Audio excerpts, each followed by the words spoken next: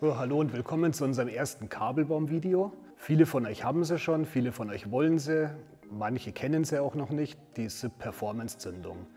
Um das ganze Ding in ein Oldie einzubauen, ob Large Frame, Small Frame oder Wide Frame, haben wir hier unsere SIP Kabelbäume.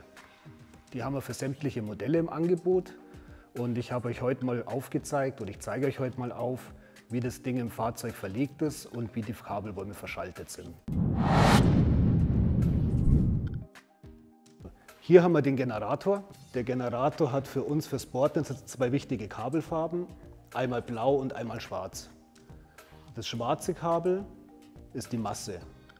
Die Masse verläuft im Kabelbaum einmal hier hinter zu einem Masseverbinder und einmal hier hoch unter den Lenkkopf.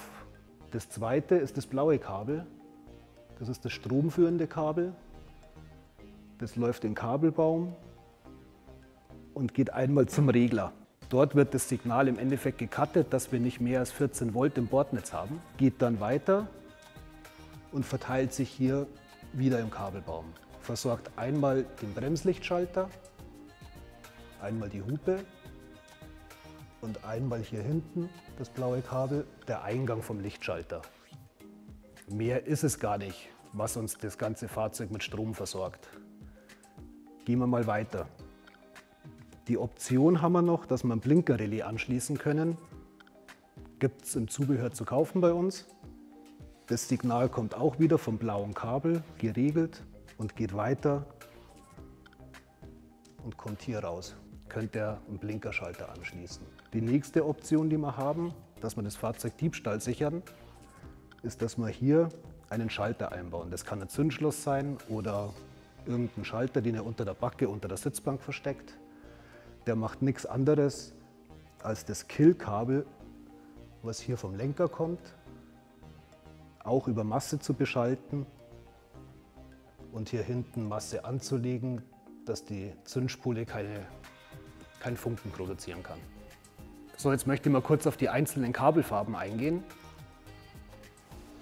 Die finden wir hier im Lichtschalter. Wir haben einmal, wie vorher gesagt, das blaue Kabel. Das bringt den Strom in den Lichtschalter rein.